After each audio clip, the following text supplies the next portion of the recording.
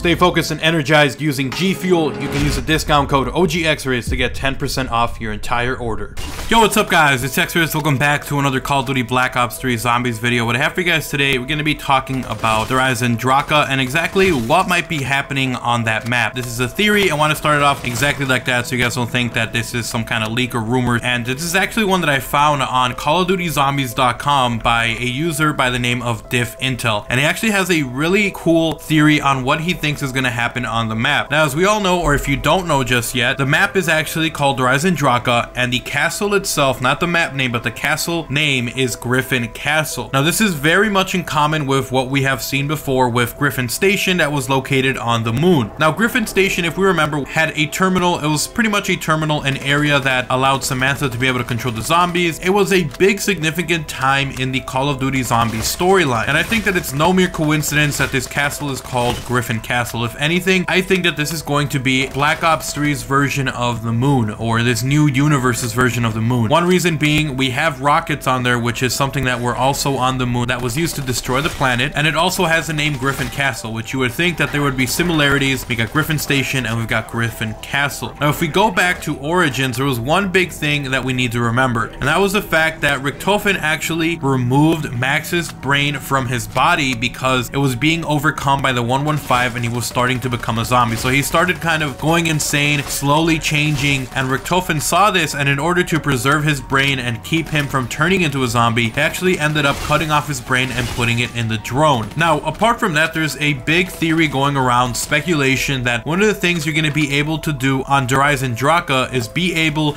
to essentially electrocute some kind of body and create a Frankenstein, if you will. Now, putting this all together, I think that maybe they're going to Griffin Castle in order to try to reanimate or put Dr. Max's brain in a new host, because that was one of the big things that Richtofen was trying to do in Origins. So I think one of the big things here is going to be trying to get a new host body for Dr. Max's brain, and I think also apart from that, there's going to be some sort of connection to this orb that is found just above this, like, if you want to call it Frankenstein area, or we're calling it the terminal area where we have Speed Cola. You guys can see an image on screen. We also have what looks like some sort of globe. Now, doing some research, you can actually find out that this globe is either a celestial globe, a spherical astrolabe, which is again like another one of these weird globes, and all of these are used to kind of track the position and locations of different stars around the universe. Now, one of the theories I had before was that maybe they were using the different locations of the maps and the moon and of the different planets and stars and the moon in order to be able to figure out which universe they were on. As we all know, Richtofen is kind of jumping between different dimensions and going to different universes. So I think that maybe he's using this thing to kind of pinpoint where he's at, or maybe even use it as a way to communicate with Maxis, who at this point looks like he's some kind of disembodied thing. So we know he's got the brain, but there's also this kind of voice, or this other Maxis that's out there that we've met on the Giant. So maybe we have to use this orb in order to communicate or find the location of this area for Dr. Maxis, or maybe it's them trying to get a new host body for him. So I wanted to put this out there for you guys. Let me know your thoughts down in the comment section below. Hopefully you guys enjoyed the video. If you did enjoy it, make sure to leave a like and a favorite.